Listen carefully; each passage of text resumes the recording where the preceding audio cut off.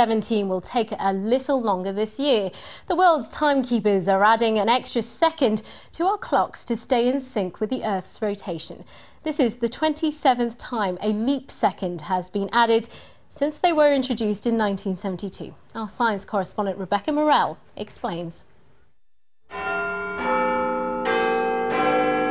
This New Year's Eve, you've got a tiny bit longer to enjoy the celebrations. An extra second is being added to the world's time. And it's all because of a very slight wobble in the Earth's rotation.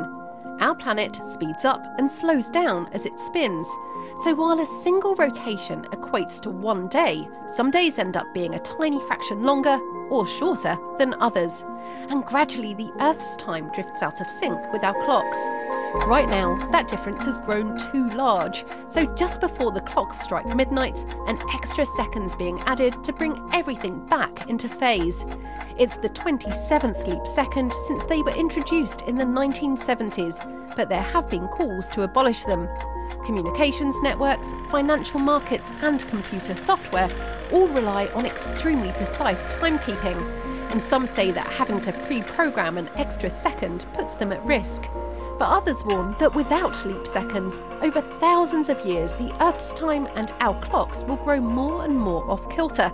So much so that one day your watch might say it's midnight as the sun is starting to rise.